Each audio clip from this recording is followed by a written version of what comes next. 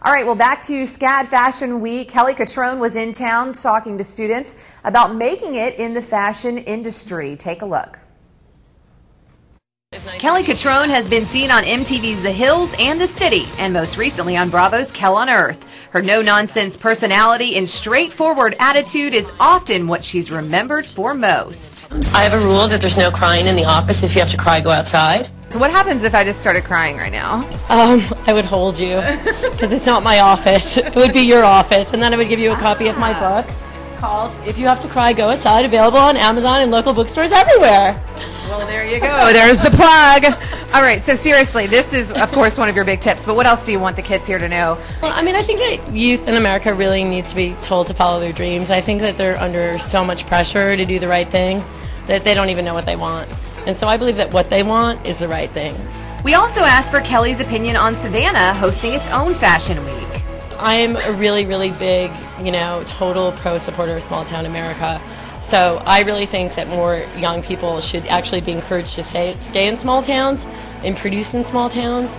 For a school like SCAD, it's really great because you have like sample makers and sewers, and you can make your stuff here and then hop on a plane, and in 2 hours you can be in New York and go do your trade shows.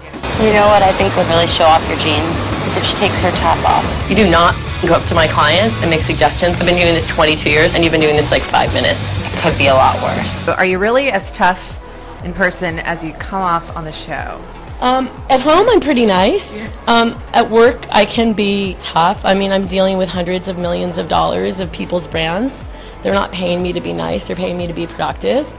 I mean, violence is not my first choice as a manager. I don't think, I'm going to wake up today and try to really destroy the confidence of my team, but if somebody's doing something that's going to severely danger my business or a brand that I'm representing, I will swoop in and push them out of the way and make sure that doesn't happen. And I think that, people like women to be quiet and pretty instead of feminine and fierce. And you're not going to do it? Not this lifetime. maybe next lifetime. I'm going to try it. It might be a little easier. All right, and SCAD Style Week continues tomorrow. If you'd like a schedule of those events, you can log on to our website, thecoastalsource.com. Keyword SCAD Style. And tomorrow we're talking to Derek Blasberg, and he wrote this really great book called Classy.